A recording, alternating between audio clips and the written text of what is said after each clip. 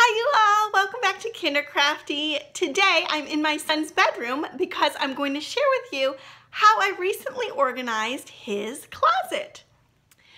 So I have a cute story to share with you. This morning at breakfast, my little boy asked me what I was going to do while he was at school.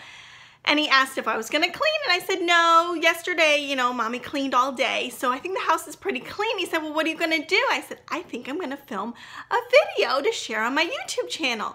And he said, I know what you can do. And I said, what? He said, you can share my closet, which I thought was darling because he knows the kind of content I do. I've been doing it since he was 1 year old.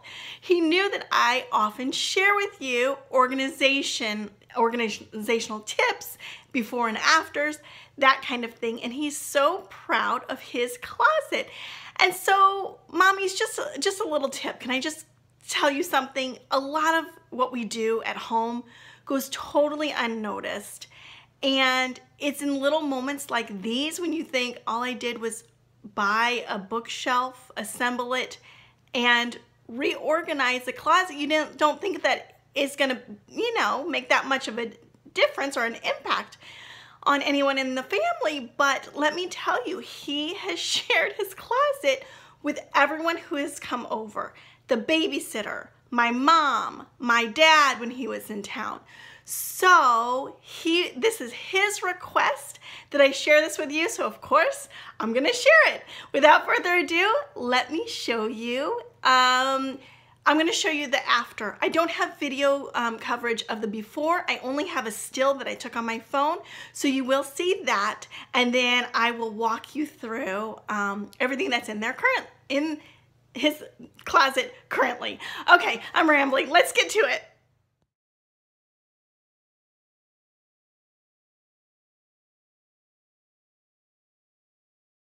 Okay, let's open up these closet doors and dive in. The lighting is a little funny, you all. I tried to get it nice and bright in there so you could see everything, but it is making funny shadows, so I apologize for that. Let's start all the way up on the top. I have his little suitcase stored up there because we don't need it very often. A bin of Lincoln Logs. This is for birthday gifts or last minute gift ideas that I can wrap in a hurry. I have 2 bins for sensory play. You all know how much I love sensory play. An empty bin so I have room to grow. And in this little bin, this is actually the current sensory play he was working on. It has hay and a horse ranch. I actually need to empty it out and put it up in those bins above where it belongs. He has a marble run, dress-ups, hats and bandanas and glasses and things like that. Play-Doh. These are all of his jackets up high. So we have a blazer, 2 sweatshirts, a vest. That's his raincoat. And there's an empty hanger because he's wearing a jacket today. We finally have fall weather. His heavy winter coat, a leather jacket, and a bomber jacket. This is his hamper hoop right above his hamper, the same hamper he's had since he was a baby in his nursery. This is the shelf that I built. Very inexpensive shelf from Walmart. So easy to assemble. Mamas, do not be intimidated. Go get one. They're easy.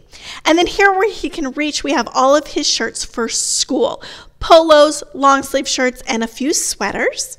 Down below, we have this shelf that I had already on hand and 4 pairs of shoes. Sandals, Crocs, 2 pair of sneakers, and he's actually wearing his Converse to school today. And then on the shelf, let's start on the top of his little bookshelf in there, his toy shelf. We have Batman. We have a die-cast car that he just got when Pawpaw was here. He has his police car that has all kind of lights and sounds. His excavator does too.